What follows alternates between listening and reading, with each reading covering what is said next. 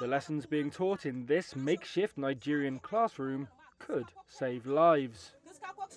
Displaced people living at this camp in conflict-hit Borno state are learning how to identify and avoid explosive devices.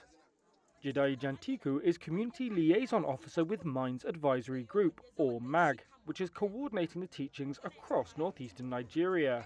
Most of the beneficiaries in the camps in Borno, or all displaced people in Borno entirely, they are farmers.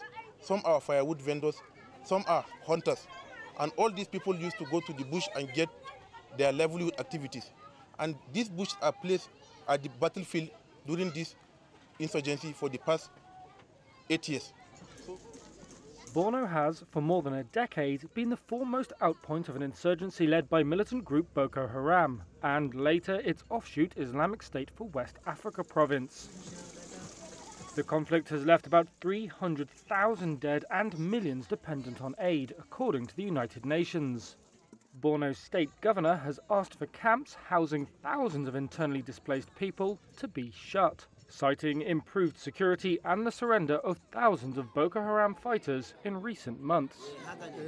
Umar Sani, who has lived at a camp for 8 years with his 2 wives and 17 children, says it's not yet safe to return. If we are to go back to our villages now, then I sincerely see it as forced eviction. The reason is that we left our villages because of conflict, and the problems are still there. MAG's contribution in this camp is that they gather us district by district and enlighten us on what to do or avoid when we eventually go back to our villages. Humanitarian groups say most families are unwilling to return.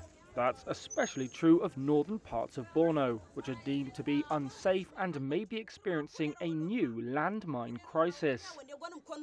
But thanks to the lessons, families like Sani's will be armed with the knowledge they may need to stay alive.